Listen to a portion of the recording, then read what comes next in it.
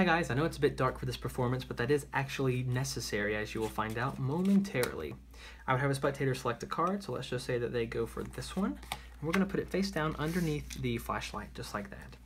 They can take out another card too. This is just to demonstrate a property of the flashlight in that you can actually see the light through the card because it's just a single LED. And that single LED actually allows us to get a really small pinhole in the card if we get it just right. And if you watch the pinhole, something crazy can actually begin to happen as the light itself begins to dance around on the card. Notice the card's not moving, my hand with the light is not moving, but rather the light itself on the card. Oh wait, that looks like it may be an H. You can see the light moving underneath the H. It really is the light, the beam of light. And it continues. Okay, this looks like an 8 to me. Can you see how it looks like an 8? Again, it really is the beam of light. So I would say that with an 8 and an H, give me just a moment. With an 8 and an H, I would think that your card is the 8 of hearts. Let's take a look. Yes, indeed, the 8 of hearts. And of course, ladies and gentlemen, you can examine the playing card, you can examine the light, you can examine the 9 of spades, and of course, you can examine every card in the deck. There's no gimmicks to be found anywhere. So that is a bare bones performance of Starlight by Paul Harris. Hi guys, so that was a bare bones performance of Starlight, and I said it was by Paul Harris, but it's Paul Harris Presents. It's actually by Chris Perrotta. This is what it looks like, Starlight. This is a really, really great gimmick. I wanted to review this as one of my first reviews here on the channel because I gave this my mark as the best trick of 2016. I thought this was really, really fantastic. It was that good. The thing I like the most about this is the originality. It's very rare that you come across a trick in the magic world that is totally brand new. It opens up a brand new genre of magic. It's not an appearance, it's not a disappearance, it's not a transposition, it's its own thing. It's Starlight. It's manipulating light. With that being said, I think this would be something great if you're actually an element manipulator. I know that's kind of a very niche market that I'm speaking to there, but there are some people that manipulate the elements as their power. This might be a really interesting demonstration of that to show how you can manipulate light. Now, you would have to come up with why you're using cards in that demonstration, but that's for you to come up with and not me because I'm not an element manipulator. As for the build of this gimmick, it is very, very durable.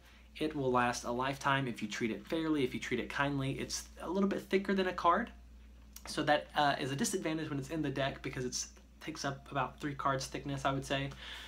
But it's an advantage because the card is more sturdy because of that. It's actually a thicker cardboard than a normal playing card. The mechanic itself is genius. It blows my mind. Whenever I first saw it, my mind was just blown. I'm like, are you kidding me? Who came up with this? And it was Chris. It was Chris Perrotta. Sorry, Chris. He really is a genius for coming up with this. The mechanics, the way it works, is brilliant. It's a very, very little movement to create a very, very large movement on the card, which is fantastic. That's the kind of thing you want. You know, if it were a lot of finger movement going on while this thing's barely moving, that's a bad thing. But a little bitty tiny bit of movement that creates this huge, beautiful movement on the card, which sort of paints a picture and tells a story. That's something else that's really cool about this, is it does kind of tell a story. I have performed it both with a playing card revelation and an initial revelation because I'm sure, as you all know, the Starlight package comes with 2 sets of alphabets so that you can have any initials that you want. It could be 2 A's, 2 K's, or different initials, obviously. And I did this with my girlfriend, and I tried to make it a really special moment with my girlfriend and her initials coming up on the card, and it was really cool. It was a really intimate moment. Of course, they use it with a flashlight on your cell phone, and that's how I would usually use it too. However, I was using my phone to film, so I just found a flashlight in my dorm room, and I was like, yeah, I'll just film a performance with this. But I actually do like using the cell phone light. I think that's a very organic way to have that light with you, and I also like what Bro does in the demonstration on YouTube where he has them touch the phone and he touches them. What I have found with that's kind of fun to play with is when you hold them, so I'm holding their hand, they're touching the phone, and I'm holding the card. The light moves, and then I let go and the light stops moving. And that's whenever I say, go ahead and wave your hand under the card to show that it really is just light. And then I grab hold again, and when I grab hold again, the light starts moving again, and then I break free again, and I show the 8, and then I grab hold again, and it goes away, and I ask them to blow, and they blow the light out. So just kind of a little detail, which is really cool and creates an interesting moment. As you let go, the light stops. It's like, what's going on here? Are we really creating this connection? So it's just something fun to play with. Other than that, what can I say about it? The instructions are phenomenal. Bro Gilbert does a great job with the instructions, as he always does. Very, very detailed, very easy to understand without being condescendingly easy. I don't like magic instructions that are like, okay, now to do a double lift, you pick up 2 cards. I don't like that, right? The point is, we're probably good enough magicians to do a double lift by this point. So Bro does a very good job of that, teaching you what you need to know without teaching you more than you need to know, because you already know it. So that's a really good thing. What else can I say about it? Honestly, it's built like a horse. It's going to last a lifetime. It's genius. The mechanics are brilliant, and they're going to last forever. I don't see how the mechanics could ever break. I mean, you would have to be really crazy to break the mechanics. It's not elastic, so that's a plus. Like, I was kind of thinking it was elastic. It's not. That's a good thing. Oh, I know what else I wanted to say. The cleanup for the gimmick, which of course you saw in my demo, and you can see in other demos online. The cleanup is genius. It really is. It helps take care of the problem of, okay, I have this big hunkin' gimmick in my deck, and then I really can't palm it out, because if I try to palm out this gimmick, it's going to bend the gimmick, and then my gimmick's not usable.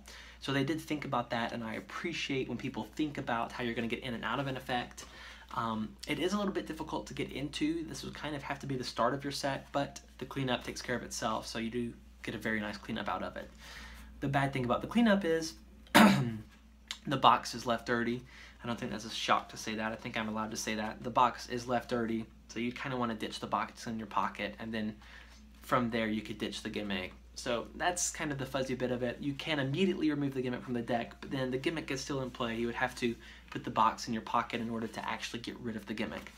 But other than that, this is really a fantastic release. I think it's one of the most magical effects I've ever seen. When I saw it demonstrated online, I was like, this is so magical. It created a feeling inside of me, and I like magic that creates a feeling inside.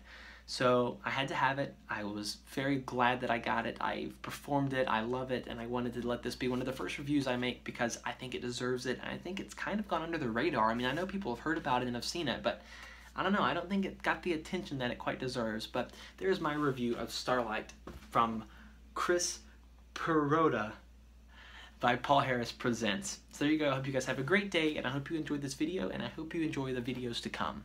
See you later.